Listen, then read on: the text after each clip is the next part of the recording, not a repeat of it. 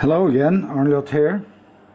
In my last video I talked about, or I showed you my my new Flycutter made after inspiration from Tony, on this old Tony.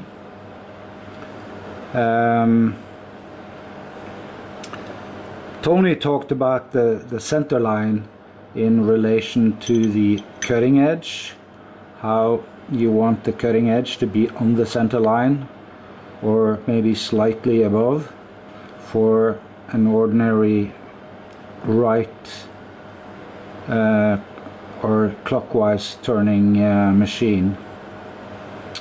And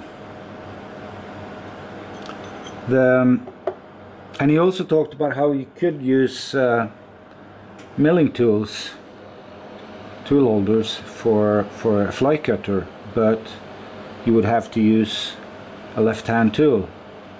You couldn't use a right-hand tool because the tool bit would be on the upside when it's mounted on the center line, or you would be way off center line and you'd have to rotate counterclockwise. So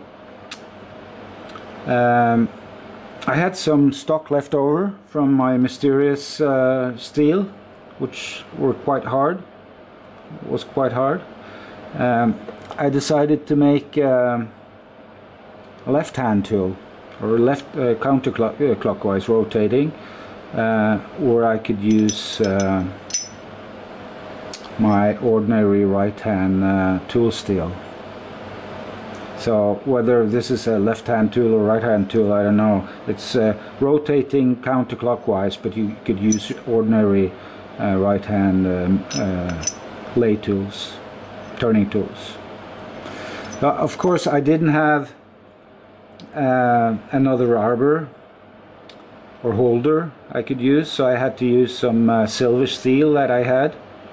It was 25 millimeters. And I figured I hold this in a collet, or I could actually buy a welding holder as well. I should, and then I could use the full 25 millimeters. But in this case, I turned down the shank to 20 millimeter, and the same on the other side. I kept the thicker mid-size hair to give it a shoulder to rest against.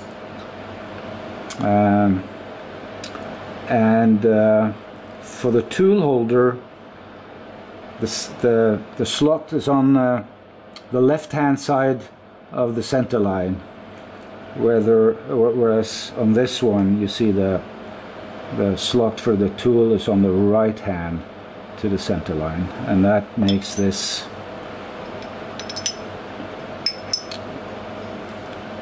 usable with a ordinary turning tool. Of course, I could buy some left-hand turning tools, but I haven't had the need for that yet, and I figured, you know, why not use the ones you have and buy good inserts instead. And of course I'll grind a high-speed steel tool bit for this as well, but it's quite handy to be able to use some carbide for fly.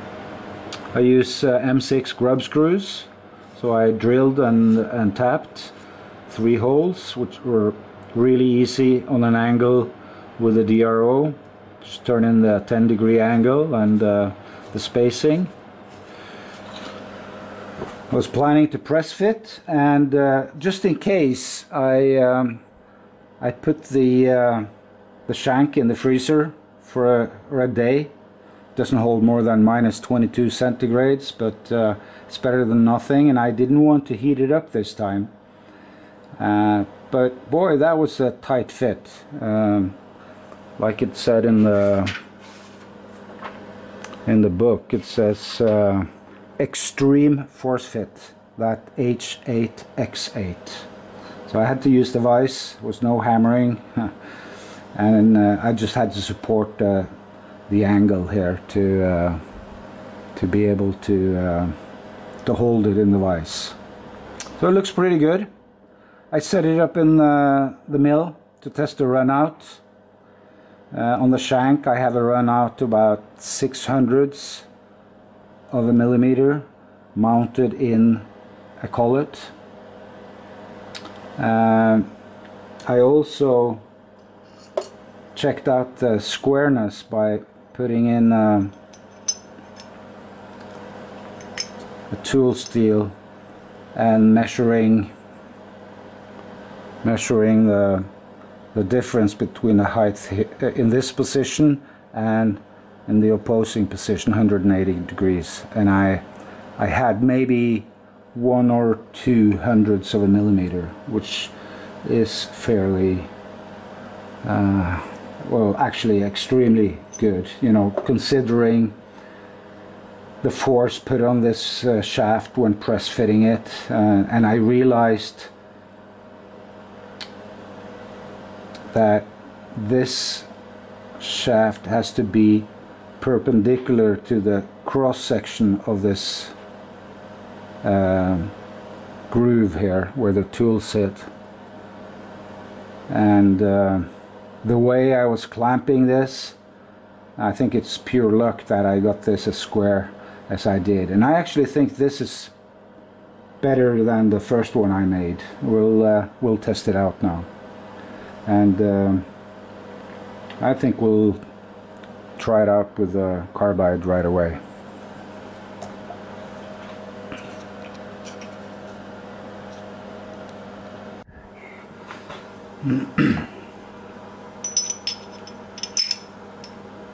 I'll try out with a smaller radius at first.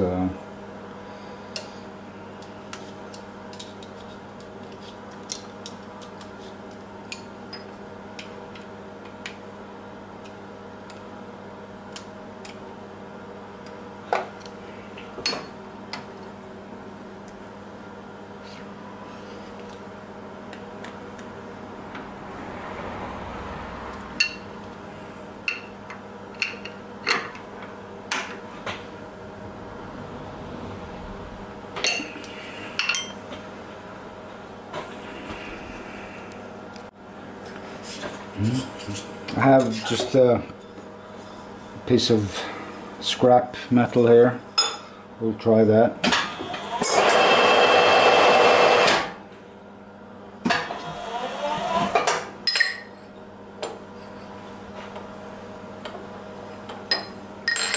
It's just low carbon steel, I think.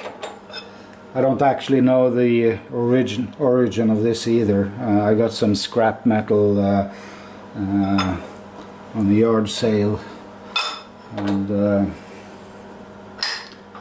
were some nice pieces there I want, so.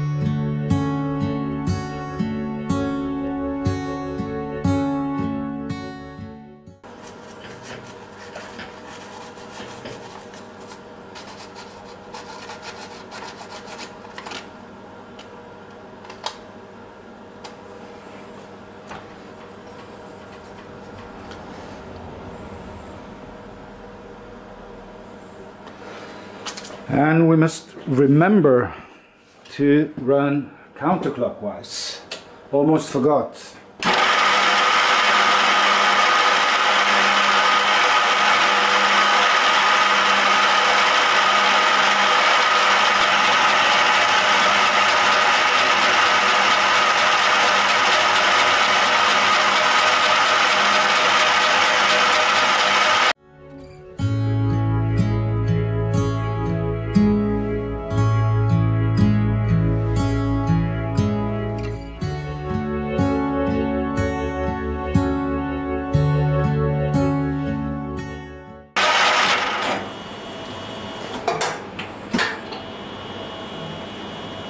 I think I can run it faster.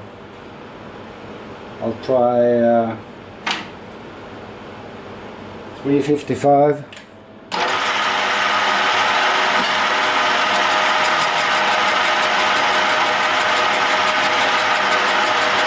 Surface finish looks better.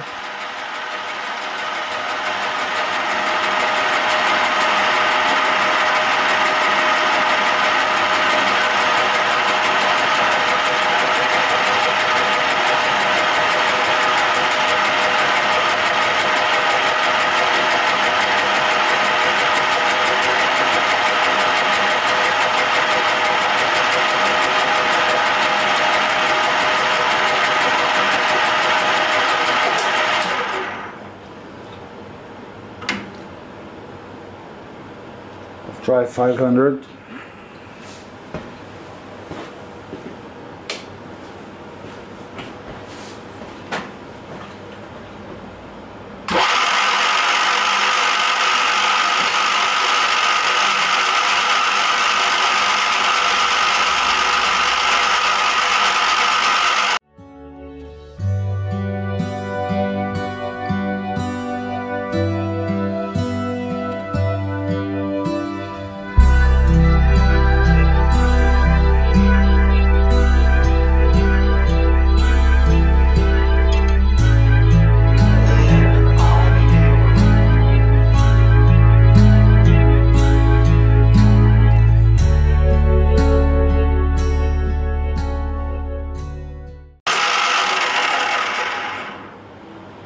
Yeah, it touches a little bit on the backstroke as well. So it might be the mill, or it might be the squareness of my Flycutter. It's hard to tell. I've always had a little bit of problem with larger mills, shell mills, etc. That they also cut on the. I call it the backstroke. I don't know what it's called, but. It might be unavoidable. I see, you know, many guys get that, and so let's just finish this.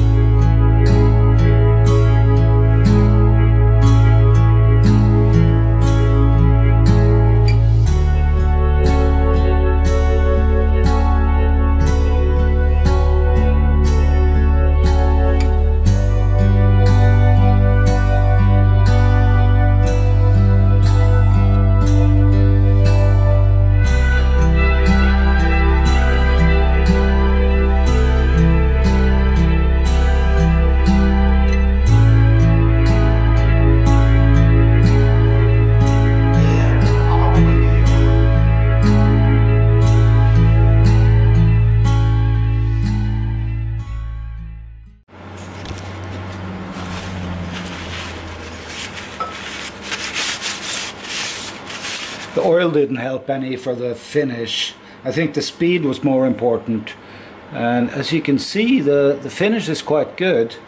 Like I said, it did cut on the backstroke most of the way, but not I mean this way, but not at the end here. So I have a little tram problem on the mill.